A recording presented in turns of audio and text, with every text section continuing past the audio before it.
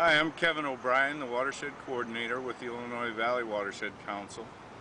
We work with landowners out here in the Illinois River Salmon Stronghold to improve watershed function and try and save species like we're going to do today, the coho salmon.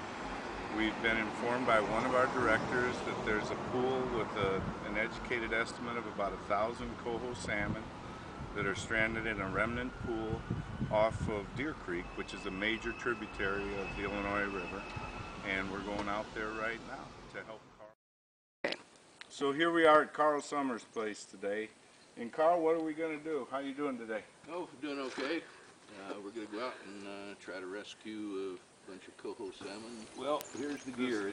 It's very high-tech stuff. We've got a nasty old ice chest here that'll be about half full of water so it doesn't slop out. I've got an aerator that will hook up to this battery, and that aerates the water to keep them alive.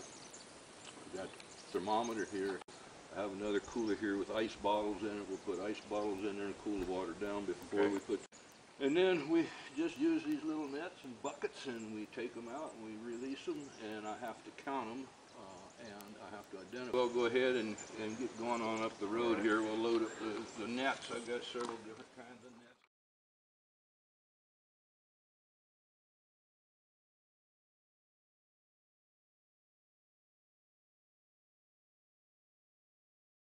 They're not that bothered by us either. Well, they really don't have much choice, really. I mean, they're not throwing around, but they really don't have. They don't have anywhere to really go. I use several different kinds of nets. It depends on the location.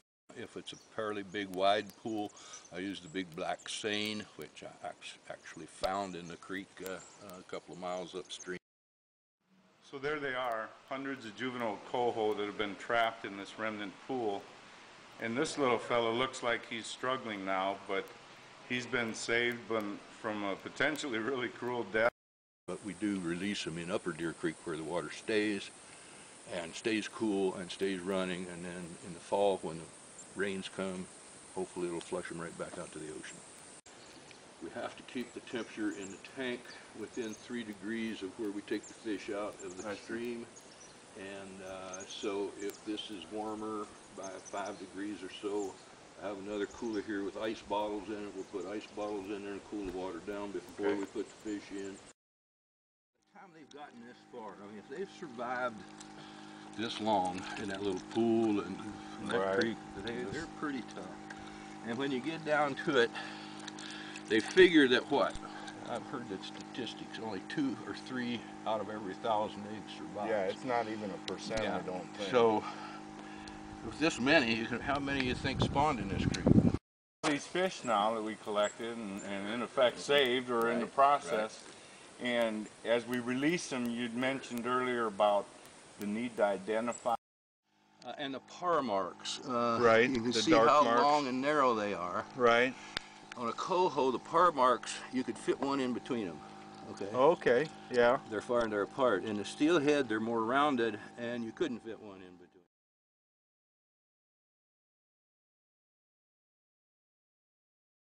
Well, thanks again for today, and it's always a pleasure working with you, and thanks for your commitment to what we do here in the Illinois Valley.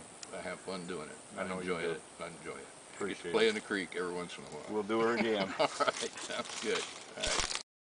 Back in my office now. Thanks for coming out in the field with us today.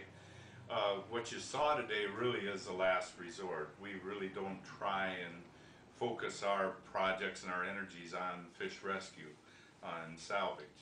What we do have is a bunch of projects going on right now throughout the watershed, and we encourage you strongly to please visit our website to see how you might participate with us and contribute. Thanks so much again.